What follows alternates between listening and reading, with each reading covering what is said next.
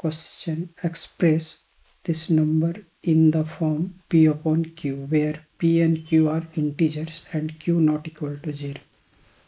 तो हमें इस नंबर को एक्सप्रेस करना है p upon q के फॉर्म में, where p and q are integers and q is not equal to 0. तो इसको हम 2 डिफरेंट मेथड से सॉल्व करेंगे. First method, late x equal to 2.113, इसमें 13 पे बार लगाओगे और इसके बार को हटाएंगे तो ये 13 रिपीट करता जाएगा. Dot dot and suppose this equation is first. और अब हम इस नंबर को पहले 10 से मल्टीप्लाई करेंगे और फिर 100 से करेंगे तो पॉइंट के बाद जो है डेसिमल आइडेंटिकल हो जाएगा. तो पहले इसको हम 10 से मल्टीप्लाई करते हैं.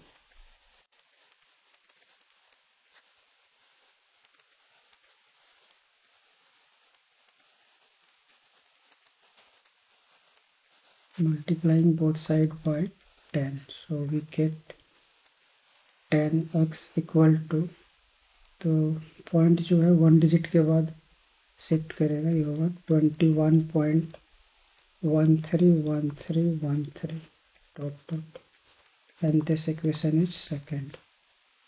इसमें हम सेकेंड में फर्स्ट को माइनस नहीं करेंगे क्योंकि पॉइंट के बाद के जो डिजिट्स है वो आइडेंटिकल नहीं है. तो अब हम इसमें इस सेकंड क्वेश्चन में ये देखना है कि इसको हमें इससे मल्टीप्लाई करने से पॉइंट के बाद के जो डेसिमल्स है वो आइडेंटिकल होगा. तो इसको अगर हम 100 से मल्टीप्लाई करेंगे तो आइडेंटिकल हो जाएगा. So again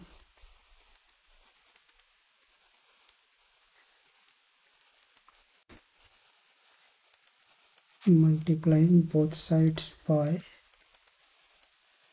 100.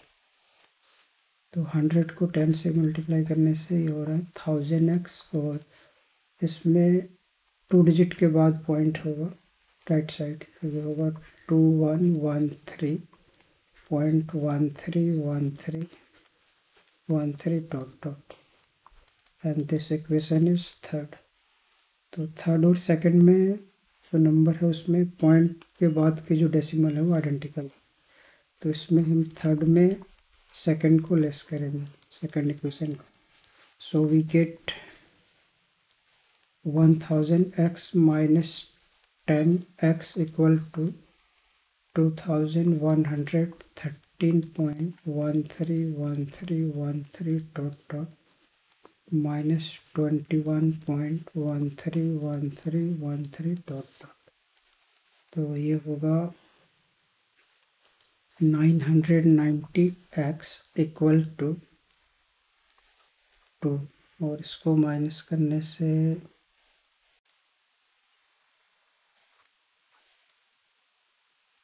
2092.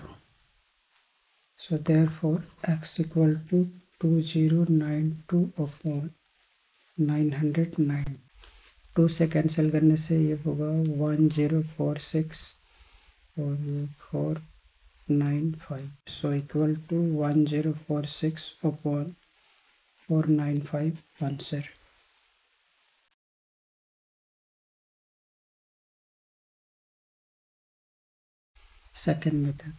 सेकेंड मेथड भी फर्स्ट जैसा सिमिलर ही, थोड़ा सा चेंज है इसको.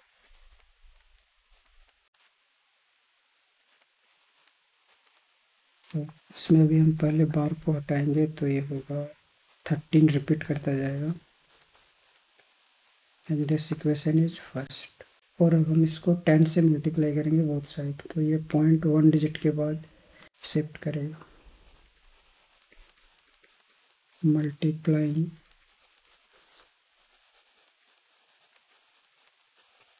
बोथ साइड्स बाय 10 होगा 10x इक्वल टू 21.131313. तो इसमें पॉइंट के बाद के नंबर सेम नहीं है तो इसको हमें अगेन मल्टीप्लाई करना पड़ेगा. तो अगर हम इसको 100 से मल्टीप्लाई करेंगे तो पॉइंट के बाद के वैल्यूज आइडेंटिकल. अगेन मल्टीप्लाइंग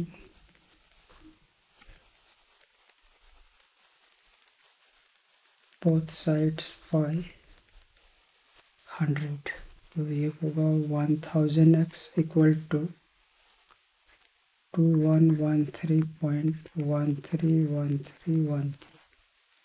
तो अब इसमें और इसमें दोनों में पॉइंट के बाद के जो नंबर्स है वो आइडेंटिकल है। तो अब हम इसमें इसको एक्सपेंड करेंगे, तो ये होगा 2092 plus 21.131313 dot dot.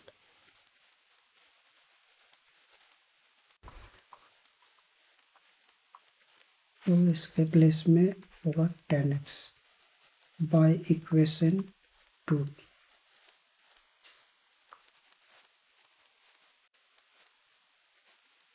1000x minus 10x equal to 990x equal to 2090. So therefore x equal to 2092 upon 990, और इस ये 2 से कैंसिल होगा तो ये होगा 1046 अपॉन 495 आंसर।